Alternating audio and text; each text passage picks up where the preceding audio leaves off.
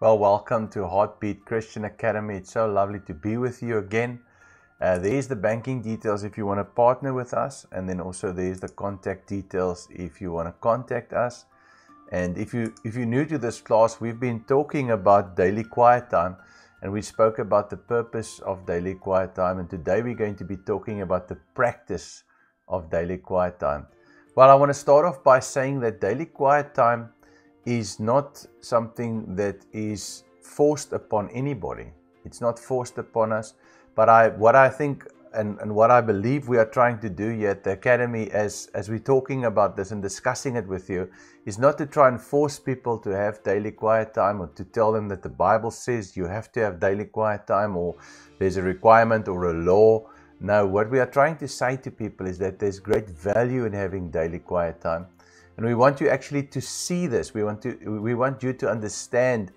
We've spoken about the Word of God and the power that's in God's Word. And we speak about prayer in this course and about how powerful prayer is. And when we start putting everything together, we are a spirit being and we're living in a body. We have a soul and we're walking around in a world that's full of minefields. There's attacks from left to right. There's powers, there's principalities. We've read this throughout our scriptures. And throughout our time together, we've spoken about this. So it's not an easy world. It's a difficult world. And like I always say, I could be speaking to various people. You might be a Christian that's been on the road for a long time. Let me tell you, you can still derive value from what we say here. Even what we're going to go through today, you will look at it and say to yourself, well, maybe I should implement some of these things. I've actually implemented through the years that we've been doing this in the Academy. Every time I implement what I learn, it's a refresher. The Apostle Paul says, it's no problem for me to write the same things to you over and over again because we need to hear those things over and over again. So if you're a Christian that's been on the road for a long time, this could be a challenge just to refresh your quiet time and to start looking at some of the things that we're saying here and maybe applying those principles to your life. If you're a new Christian, you will do extremely well to get to these basics and actually implement them in your life. Not as a law, but as a strategy, as understanding where you are, who you are, what are you supposed to do, and seeing that you cannot fight this war and you cannot win this war without being connected to Christ, without being sensitive to the Spirit. Your victory will come from the spiritual dimension, which means you have to have this connection. So the quiet time, as I've said in the previous lecture, it's not about appeasing God and pleasing God. It's a practical thing. A lot of people even misunderstand prayer. They think that prayer is for God. So if we go and offer prayer, then God's happy because the prayer bank account's got some money in it. No, it's not about that. Prayer is actually given to us. It's our weapon. It's something we can use for our benefit. And what we are teaching here and what we are sharing with you with a heart of love, we are telling you that there are things that you and me have to do and can do to really become victorious in our spiritual life, to live victorious Christian life. A lot of people, a lot of Christians that I've met through the years, they refuse to have daily quiet time, or they have a very superficial daily quiet time. They want to do a lot of other things. They like to read books. They like to sometimes listen to CDs. They like to listen to gospel music. They don't mind attending church. But for them, it's very difficult to commit themselves to God and say, look, I'm going to do something.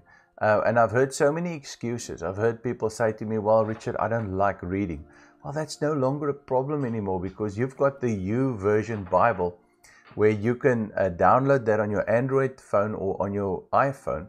And it's got various translations of the Bible. We deal with those in Essential Bible Study, but various translations of the Bible, even other resources on the YouVersion. But the nicest thing that I've seen is the reading plan where it actually will work out for your plans and different plans. But what I've done many times is the 1 year Bible where you read through the Bible in a year. And what I do is I read those sections, those chapters that it suggests as I'm running through the Bible sort of chronologically from Genesis straight through to Revelation. And every year as I'm reading, I discover something rich from some of the chapters. And the years that I've been lazy and that I've missed it for a few days, because the nice thing about this Bible schedule is that the U can actually remind you. And I know there are many others. There's Esau, there's other applications, but I just sort of, the U has this reading plans, and then it has this way of reminding you, even in your schedule. Once you've selected a Bible plan and you've said to it, this is the Bible plan that I want, then it will ask you, do you want to set a reminder? And then it will actually remind you on your phone. And if you are, committing yourself to quiet time, if you're saying, I'm going to have quiet time every morning between the hours of 6 and 7, or between the hours of 5 and 6, or even 4 and 5, or I'm going to have a half an hour quiet time in the morning, you can actually see how long the reading is going to take you, and you can do that. You commit yourself to that. And I will always say to every Christian, not as a law, but as a strategy to do this. It's kind of like exercise. Exercise and correct eating is not a law. It's not, nobody's going to come and put a gun against your head and say you have to eat right, you have to exercise. But the fact of the matter is, if you don't, there are consequences. And those consequences normally come out later in your life. And how many times we've had to pray for people for healing that have actually caused their own illness, where their illness was self-inflicted because of their lifestyle. And as we get older, we start looking at these things. When we're younger, we feel invincible. And maybe a young Christian will be listening to this lecture and thinking to themselves, oh, this is a lot of work, this is issues. It's not.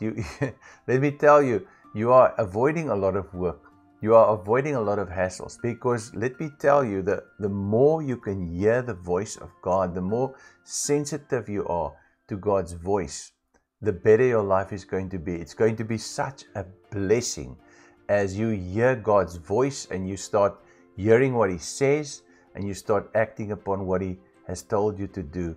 So I want to inspire you as we go into this lecture to open your spiritual ears, and even to the previous one where we were just talking about the purpose. Now we're going to talk about the practice, and the practice addresses some of the practical aspects. Again, I'm not going to read every scripture and every heading. You read the work through. I always suggest that the students go through the manual and they read it a few times. It normally takes me 3 times to go through the manual before I get the necessary revelation and then complete the worksheet. In this case, we've got a worksheet.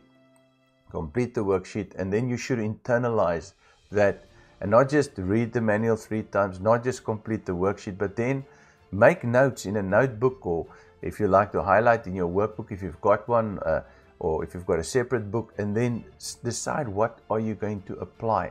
What in this lecture are you going to actually do in your life that's going to cause tremendous change and effectual change? Because everything we apply of God in our lives, everything that's to do with God's Word, if we apply it, we see tremendous results, tremendous fruits, tremendous blessing. And we just, like I say, we avoid so many hassles. If you're thinking of, and again, I'm talking to all Christians, new Christians, pastors, aspiring pastors, if you fall into sin, if you fall into deception, if you fall into a sin where you've been lured into this by the enemy because of a lack of quiet time, because of a lack of meditation on Scripture, because of a lack of being able to hear the Holy Spirit, that sin or that distraction or that thing that the enemy has lured you in can destroy your ministry. It can not only destroy your ministry, it can actually end up taking your life. I've seen people die because of falling into incorrect things and just sliding down like you would slide down one of these slippery slides. You start sliding at a certain speed and then it just gets faster and faster and faster as you pick up momentum. And it's the same with the devil. When he puts his toe in your door, he will wiggle and wiggle till he gets some of the front toes in and so forth, and then he will move more and more and more into your life until he's taken a huge section of your life. Now, as a new Christian, many new Christians, when you tell them this, you say you have to make some commitments to God and to yourself, and you have to develop and cultivate some very good spiritual habits and disciplines in your life. When you say this, they think you're talking nonsense because they're experiencing the joy of the Lord. They've just had salvation. They've just experienced salvation. They've got that joy in their hearts, and they think, what's this dude talking about? I don't feel like this. I'll never feel like that. But when the difficulty comes, normally after what we call the honeymoon phase in Christianity, that is when these practices kick in, because then you really find that these words come up. You know, through the years I've been doing this, reading the Bible, reading the Bible, reading the Bible, and just reading. And sometimes I read and I meditate and I pray and I do everything, and there's nothing that really pops up. And then one day, in a week's time, 2 weeks' time, I have a tremendous issue in my life, and all of a sudden the Holy Spirit quickens what I've put inside of me in my quiet time. And then I have the perfect response. If I didn't have those quiet time sessions, if I didn't read God's word on a daily basis, if I didn't fill myself with God's word, then I would have had huge problems at that point in my life. But because of the practice of His presence, because of the practice of quiet time, spending time with the Lord, I've storm-proofed my house. I've managed to get to a point where I've applied the word in certain areas where I've buffeted my house and I've strengthened it, I've buffeted my body and strengthened my house, and got myself to a point where I could actually stand through those wiles of the devil as the devil was prowling around my life. So let's be careful as we and reverent as we go into this lecture. We're going to be running through this quite quickly. Daily quiet time, the practice we're talking about, blessed is the man, the requirements and the regulations. The outcome is begin and practice having regular, meaningful quiet times with God and help others to do the same. You might say you don't have time. I'll say to you, you don't have time not to, because the time that you do this will be an important thing in your life, a critically important thing. And you know the difference, and I've said this in many lectures. I can't remember if I've said this in our lectures, but you know the difference between urgent and important things. The problem is urgent things will demand attention and will keep you busy. But if you neglect important things, I always like to compare this with servicing your car. Servicing your car is not urgent, it's important. Its quiet time is important. It might not be urgent. Other things are more urgent. But if you don't service your car, the day the car packs up, you will lose much more time than you gained by just focusing on the demanding, urgent things. So do the important thing, and that is have quiet time. Objectives: plan your quiet time, hear the voice of God, train others in the skill. Blessed is the man. And we look at again the scripture that says in Deuteronomy verse 1 to 3. You can read it. The section I've underlined here is, man shall not live by bread alone, but by every word that proceeds of the mouth of God. Understanding that we need to feed upon God's word. And Psalm says here, Psalm 1, 2 and 3 says, blessed is the man who delights in the law of the Lord, and his law he meditates day and night. So we're talking about delight. Blessed is the man who does two things here. He delights, so he finds pleasure. And let me tell you, delight doesn't normally come easily as far as the word is concerned, because what I found, and this is just my personal experience, my delight came as I read the word. So again, talking to maybe new Christians, as you read the word and you start reading through it, just reading a chapter, half a chapter a day, as you can fit it in and you can read it, the delight will develop. Initially, it might not be a delight. You might think, what am I doing? But as you're reading, and I mean, like I say, I would just go for a reading plan. If I was you, and I could talk to myself a few years ago, I would just say, look, do your reading plan. Do your reading plan. The delight will follow, and then you can meditate. It asks here, is it possible to get to the stage with God? Yes, it is possible. As you meditate on His word, as you read His word, as you just start practicing the presence, as you start getting into it, you will find that meditation will produce the delight for God's word. A lot of times you read a portion of scripture and you just force yourself. Meditation just means you force yourself to consider that, to think. It's not like we're not talking about sitting and going, sitting with your legs crossed, and no, we're talking about, thinking about the word, considering it. Say, for instance, you've read the section on David and Goliath, and you've read it, and you've read it a few times through. You've made some notes, about things that happened in the story, and then you look at your notes and you're meditating, you're thinking about it, and then Holy Spirit says something new and you write that down, and that is what we're talking about. It's that meditation of the word, and then all of a sudden something pops out of it, out of the story that you've never seen, and that makes you so excited that you are just, God has been speaking to you, man. That's what it's about. The requirement, it says here, daily quiet time is having intimate fellowship with God our Father through His Word by the Holy Spirit. And then it also says here that the Holy Spirit has been sent to glorify Lord Jesus Christ by revealing Him to us in the Word of God. So we will see Christ in those scriptures and receive that revelation.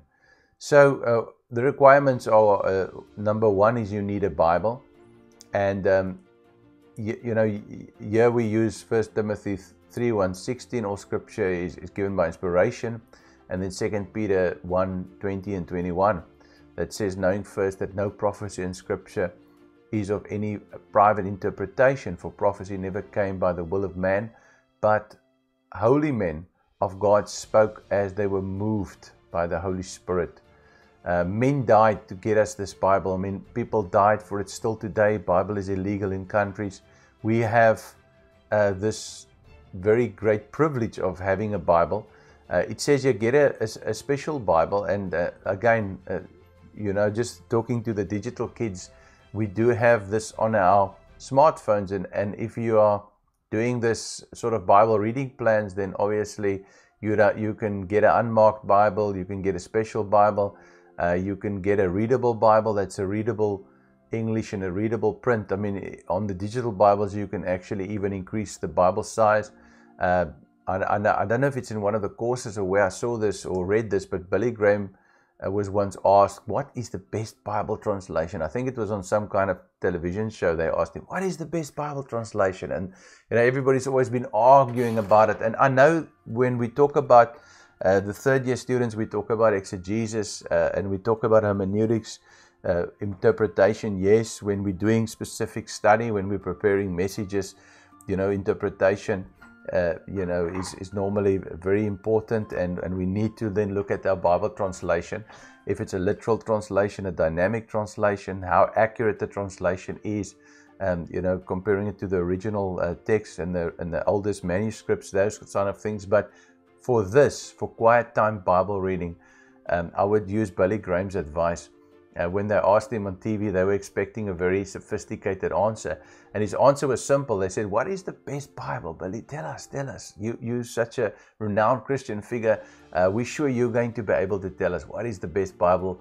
And then he said, the best Bible is the one that you actually read. And that knocked the guys out of the park.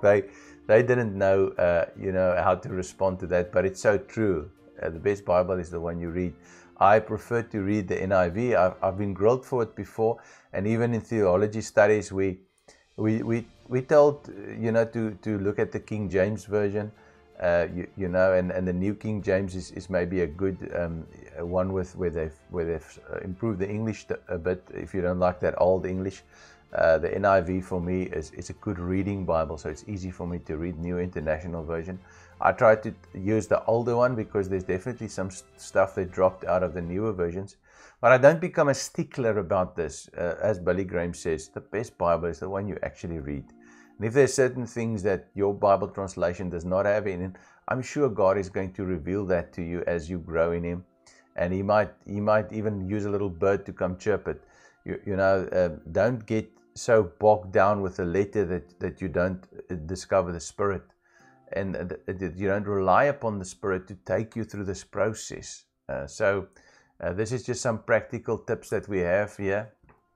That is, get a readable Bible, print, where the smaller fonts are extremely difficult to read, but with the digital Bibles on your tablets, your computers, your smartphones, it's not a problem. Then a notebook. and I actually like this statement where it says the best notebook is maybe a current diary of the year, so then you can write per day again. Taking it to the digital kids here, I'm using Google Docs. The nice thing about Google Docs is you can use this on your smartphone, on your tablet. You can use it on your computer. So your documents and your record of what the Lord has showed you is all over the show. You don't have to go and find it somewhere.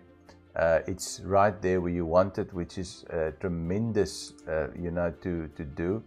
And I'll show you now as we, just as I'm going to share my screen with you, and then I'll show you, that if you, for instance, this is Google Docs. If for instance, I log into my Google account, all my documents that I've done with the dates that I've worked on them is right here. Just imagine that. So you've got everything that you've been working on is right here. It's stored in the cloud. I can access it from different places. But as I'm going through, different docs, as the Lord is showing me different things, I can store this. So here in the manual, we talk about obviously the notebook and the diary, which is great. But here also you can use a Word document. You can put the date on top, and then have one document.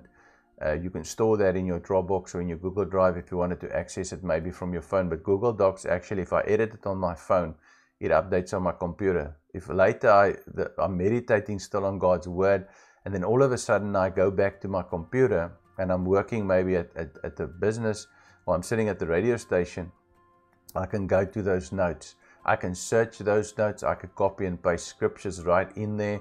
I can even use those to preach a message later. Or if I feel that the Lord showed me something and I meet somebody that needs to hear that, I open up my smartphone, I go into my Google Docs, and bam, and it's free. So it's not costing me anything. That's just, what I would have added. Obviously, our curriculum is has been around for a long time. And we have not updated it. So I'm updating it on the lecture side and just giving you some information and saying there are some other technologies that you can use that actually work pretty well. And then also we talk about a prayer list. We've spoken about that before. If I think it might be in another lecture. I do so many lectures at the same time. But it's wonderful. Yankee Child's got the largest church in the world, and he talks about the prayer list and keeping the records, and then being able to do praise report as the Lord answers those prayers. Then you also need a time and a place. And Mark 1:35 says, "Now in the morning, having risen a long while before daylight, he went out and departed to a solitary place, and there he prayed." Just stating that Jesus prayed in the mornings early. And for me, that's the right time. You have to sort of look at yourself, your schedule, maybe what type of person is. For me, the morning is the pristine time. It's the best time. It's the time that I have my best productivity. I'm wide awake. I'm jumping around. And then also it's the first time. For me, it's the best. It's my first fruits of my time. I'm like Matthew 6 here says, I'm seeking first the kingdom of God and his righteousness. The length here, the curriculum uses Matthew 26:40 that says, what could you not watch with me for 1 hour? So, but we're not saying here that it has to be an hour. We're just saying, it will develop. It will develop. I think when it comes to a relationship, any kind of a relationship, you don't want to put a time frame on it. You want it to naturally develop. But, depending on yourself, if you, we're sitting in front of television. If we have to be honest with ourselves, we're sitting in front of television a lot of times. It's easy for us to spend an hour.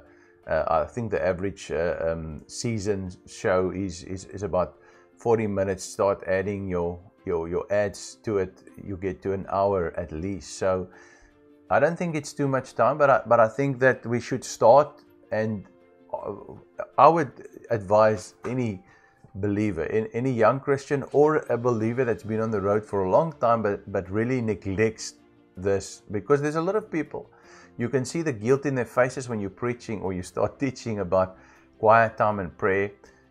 You know, there's a lot of people that don't do this. They don't see it as important. They don't see it as part of the Christian life. They don't see the significance and the relevance of it. But let me tell you, it's the difference between getting mentally ill. Honestly, if I can get very frank about it, it's the difference between getting mentally ill.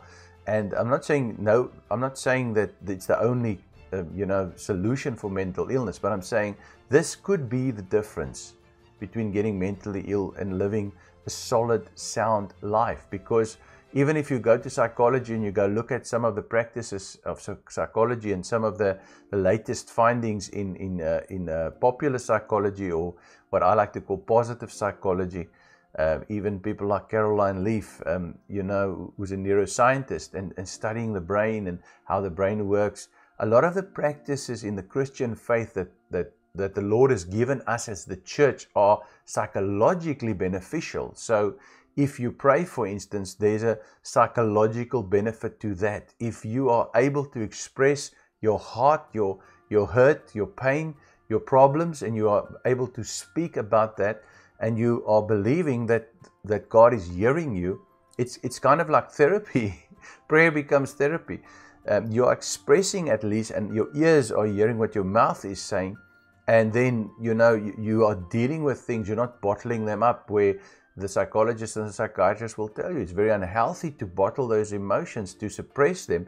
At least now you're getting them out. You're crying in front of the Lord. You allowing yourself to be expressive. So I don't want to labor the point, but let me tell you, it's one of the things that really can make and break the difference. You see the Christian walking in victorious, even though there's attacks, living a victorious Christian life, living in a dimension of victory. Even when it's the storm, this Christian will still stand in that position. You will see his face, you will see his participation in ministry, you will see his commitment, this is a Christian that spends regular time with God. It's kind of like an athlete. He's in physical good condition. Even if he runs a marathon and the sweat is running from his brow and he looks like he's going to die, you can still see this is a prepared soldier. This is somebody that's standing in the army of God.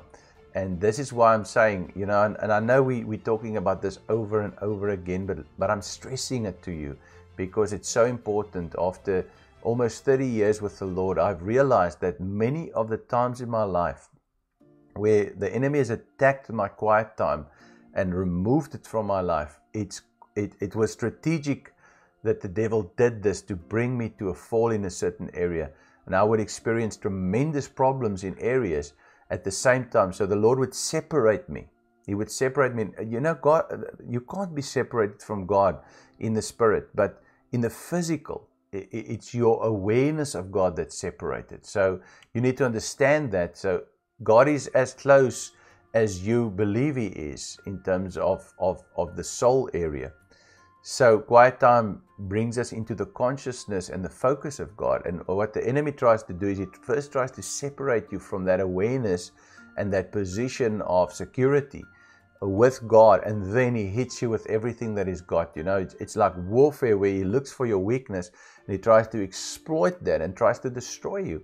And then you might find yourself not understanding what's going on, even starting to talk bad things over yourself, working with the devil, start being self-destructive, you feel that you don't want to live anymore, and all sorts of things. And then if you start moving back and you start looking, you'll see at some stage you've lost your intimacy, you've lost your relationship, and it started with your quiet time, with the practice of your quiet time. And then it builds up to a point where you're looking at everything else in your life. You're trying to fix this, trying to fix that, trying to pray about this, trying to fast about that, getting the prayer group to do this. But you're still not fixing the real problem. The real problem is that you need to have this intimate relationship. The parakletos is the word in the Greek for Holy Spirit, and that is the one who walks alongside. He wants to have this real co-mission with us, where we are co-missioning. A lot of times when you think about the Great Commission, we think it's our mission and we running and doing it it's a co-mission, and the co-mission works with the Holy Spirit right there along our side. And again, I'm talking too much, but I hope that it helps you when I'm transparent and I tell you about my life, because I don't want to sit here being pretentious and being, I'm the pastor, I've done everything correctly. No, I've actually messed up in this area badly, and it cost me. Then also you need expectancy, expect what God is doing. And then also you need to look at your physical life. Don't tire yourself out, don't overeat, don't get yourself into a very bad state, and then you want to all of a sudden try and fix things. You cannot do it. You need to also look after your body and make sure that it says you're early to bed, early to rise. It's so critical, because else you will always feel tired. We're talking about your mental attitude, spoken about that. And then also spiritual, you have to obey what God says. So don't walk in or disobedience and unforgiveness and hate and those sort of things. Don't allow that. It says here in 1 John 3:9, beloved, if our hearts does not condemn us, we have confidence toward God. And a lot of times we don't want to have quiet time because our heart condemns us. So we need to sort that out. And then the regulations, this is just some guidelines. It's like I say, these things that we are giving you here, this is not, the Heartbeat Christian Academy, the only way of having quiet time, the only way of spending time with the Lord. No, these are some aspects that we are giving you, some things that we are sharing with you. This is personal development. So we're saying we want to develop in these areas, and this is a critical area. Out of this, everything else will flow. If you have that relationship with God, the rest will come. It's seek first the kingdom of God and His righteousness, and everything will be added unto you. Matthew 6:33. You need to put God in the center, and make sure that He is the center of your life, so that everything else can be added. So let's just run through these regulations quickly. And like I say, you can apply many of them in your life. We're talking about waiting, and that is just about an expectation of God communicating with us and hearing His voice. Reading. Remember what I said, about reading God's word. It's God breathed. So as we read it, we are reverently coming. Trusting the Lord will reveal things to us. Then also we talk about systematic, and that I said sections of the Bible. Remember we said an unmarked Bible. This is devotional time that we're spending with God. So this isn't necessarily specific study time. A lot of times my devotional time goes into study time, but I first have that reading of the scripture, sometimes a verse, a chapter, 2 chapters. And maybe I should just mention this. You don't. I know we're saying you have to go to a quiet time, that sort of thing. You know what? I've done this in my car when I didn't have time. Life just sometimes gets hectic, and we don't. Let's not be pretentious here. There has been time in my life when I've not had the time. Things have gone wrong. My day started upside down. I would do this in my car. I would do it in the bathroom. I would do it anywhere. I just put on I take my cell phone. I put on my U-Bible. I go to the Bible plan. I select the plan, and I just start listening to it. I put my headphones in and I just start listening to it, and I listen to it. I'm not saying this is always like that. So there's times when I can sit in my study and I'm in a quiet space, but don't be religious about it and say, well, if I didn't get to the study this morning, it's pretty much gone for the day. No, it's not. And you're saying, well, I have to actually now come and be still, and I have to come reverently, and I have to wait, and I have to follow this procedure. No, it's not like that. This is just a guideline, and it's a good practice to follow. It's nice to have those days when you can do it, but you won't always be able to do it. But if something goes wrong, at least do something. We're saying maybe read half a chapter, but maybe you can't read half a chapter. Maybe you can only read a little section. At least do that. Cultivate that awareness, cultivate that discipline, and do that, because you will be happy that you did, because eventually it will pay off as you have that priority and that consistency in your life. Then also we talk about intelligently, looking at the different books. It says here, read only one chapter at a time, or even half a chapter if it's too long. Get a general overview. Read through the portion 3 times. That can be a good practice, because then you get like an overview. Sometimes it's necessary, sometimes it's not. Then get the specific point, what is it saying, and then get the personal application, or what God is saying to me personally. A lot of times we the one thing it says here, don't worry about your friends and think about them. Yeah, you're talking about, it's about you. God's talking to you and saying, oh, that's a handy scripture for my friend. It's actually for you. Then meditate, and then record. Write down what the Lord is showing you. Then we get to prayer. And again, like I say, the sequence can change. There are times when the Lord is just, I get into my closet, or into my prayer room, or into my study, and I just start by praying. It's not always the same. Then we talk about adoration, worshiping God, giving Him glory, maybe starting with praise and thanksgiving, adjusting yourself to conform to His word, and then asking, sort of getting into where you're asking and talking as the Holy Spirit leads you. There's a little guideline there about that. But again, none of these things are set in stone. We're not talking about, this is the only way, and do it this way, or you're going to hell, and that sort of thing. No. This is not what we're saying. We're saying that this is what we are adding value and suggesting. But I'm sure after this lecture now, you understand that this is critical. It's not a nice to have. It's not something that, you can do if you want to do it. No, we're talking about this is mission critical. We have to do it. So I trust you've enjoyed this section in the work in Christian Basics 1, as we've been talking about personal development and various aspects of that. The nice thing about these lectures, because they're recorded, you can always go back and you can go look at them. You've got your notes. If you don't have the notes, you've got my detail to get the notes. You've got the worksheets to work through them. And through the years that you live as a Christian on planet Earth, you can always go back to these. If you're losing inhibition and motivation for quiet time, you go back to those lectures. You go look at them again or listen to them again. And I'm sure that they will help you and inspire you.